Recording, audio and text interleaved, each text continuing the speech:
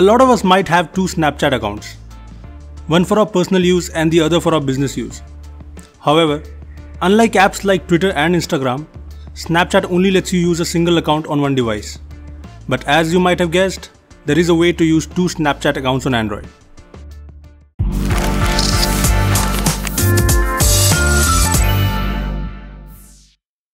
Hi, this is Rupesh from Bbum.com, and today I'm going to show you how you can use two Snapchat accounts on a single Android device. And we are going to do this with the free app named Parallel Space. And guess what? Parallel Space not only lets you use two Snapchat accounts at a time, but also lets you use two WhatsApp accounts or Facebook accounts or of any other app.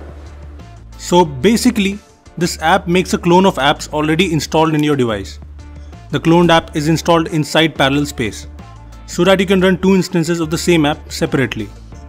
When you open Parallel Space, you will see two floating icons at the bottom in the homepage of the app. Tap on the left icon to select an app for cloning, select Snapchat from among the apps, or tap on more if you don't find it here. You will then see the Snapchat app inside Parallel Space. Tap on it and Snapchat will open with its login sign-up page. You can just enter the details of your second account and start using Snapchat. You can also press hold on the Snapchat icon in Parallel Space and add its shortcut to the home screen, so that you can use two Snapchat accounts on the go.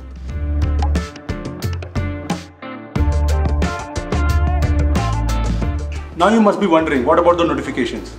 Well, the good news is Parallel Space brings the notifications from the cloned apps as well, which means you'll get notifications from both the Snapchat accounts on the go.